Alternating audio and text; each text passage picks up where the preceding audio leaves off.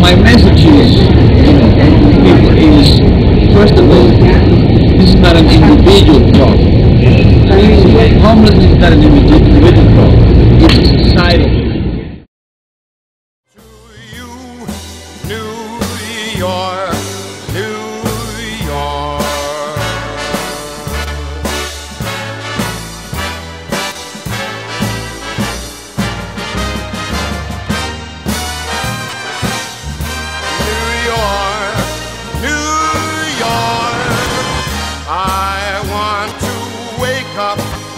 In a city that never sleeps.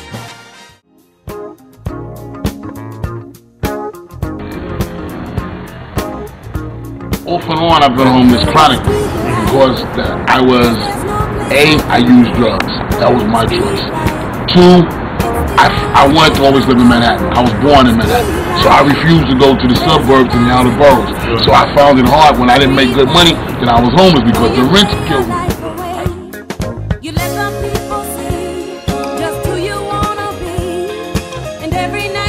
I never knew that one day I was going to end up on the street. And I worked. I put 21 years of taxes in New York City. And people don't understand that. People only see you like, oh, he's a bomb, he's on the street. But they don't know my history unless I say it.